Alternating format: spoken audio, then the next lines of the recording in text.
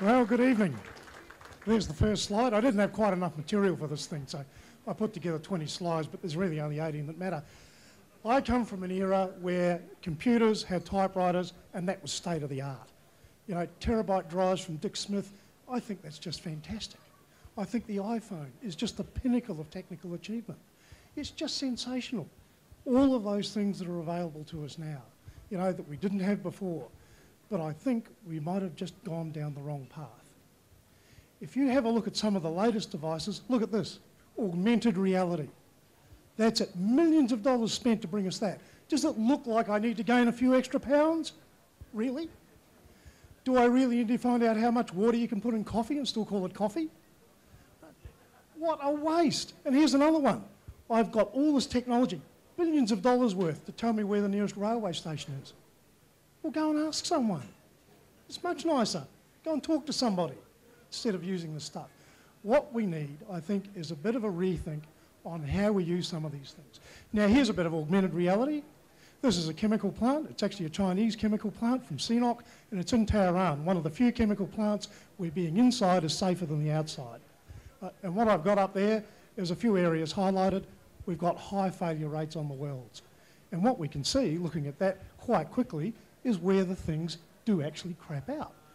Now, it's usually quite difficult to tell in most of these systems what's going on. I've got a list of failures, I've got functional locations, that's where things are. I've got equipment structures, in other words, what belongs to what else and what's in it. But if I add the engineering data, yes, I can see straight away dodgy welding from one David Hayward. Now, David's out arc welding a fully pressurised gas pipe tonight, so he can't be with us. But it's being recorded, and with a bit of luck, when he comes out of hospital, he'll be able to watch the recording. Right? But that's the sort of thing that we need. You know, it looks prosaic, but it actually helps people. You're trying to come out with the same number of appendages you went in with. Here's another one, courtesy of our Dimensional Edge in Adelaide. That's an atomic bomb going off with the mutation rates shown across the eastern seaboard. That's just the logo off the front of their brochure. But they do actually try and do something useful with location intelligence. But there's some stuff on social services, and they're almost there. They've got a map on it. They've used it to highlight things. I mean, not quite there. We've still got some bar charts down the bottom. Right? But we're getting there. You know, we're getting there. We're trying to use it for what it's meant to be used for, to tell you something extra. Right? Now, what about retail? Retail is a subject near and dear to everybody's wallet, including mine. You know, retailers have huge systems. They've got supply chain systems. They've got merchandising systems. I mean, the vegetables still taste like rubbish for some reason, but they've got all those things in there. Now, there's one from a company that sells human vaccines, right? And it just shows where they've sold them, where they've sold a lot of them, where they haven't sold so much. The people in the red area don't get to keep their jobs. The people in the green area, they do for almost another quarter until they get there. Here's one from a freight company. Actually quite good. They use this, and the next slide you'll see as well. They use it as marketing material, but they also use it to monitor their own service delivery rates. And all that that slide says is, within about 200 miles of their depot, and they do this by centre, they can get delivery times under 1 day. But you can do it like that. I mean, try doing that with a report. Here's another one. That's just about service delivery quality out of good old Texas up into the northeast of the US.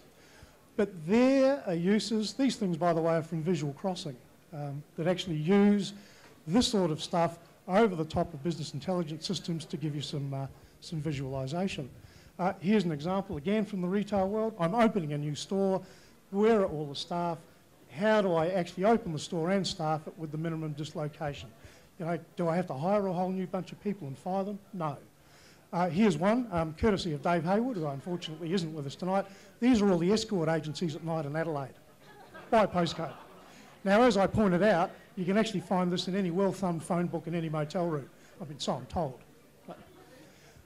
Now, that's what I'm talking about, extra information. Where can you buy drugs in an area you don't... Where can you get them, right? Now, that's location intelligence. Adding facility to the maps that you see every day. I think Google Maps are fantastic. That's a great example. But maps are flat, right? We're all used to being, you know, the world is flat. Well, it's not really. And even just adding a couple of layers like that, you know, and some oil drilling pipes as these are, but it gives you a lot more information, just adding that little extra piece. And here's a great example. This is actually a contour map and some laser survey data. Now, Just think if that was biodiversity data draped over the contours you had. I mean, I can't see any mining company using it, it'd just tell you too much. But look, that's a great example. That's just a great example. But the triumph of geekdom over common sense, I think, is something we've all got to guard against. Go and talk to people. Don't stop thinking for yourself. You know, just go out there and do things in the way that they were meant to be done. Now, that's it for me. I'm going to be over at the bar, and if someone's got a personal garment to guide me there, that'd be just great. Thank you very much.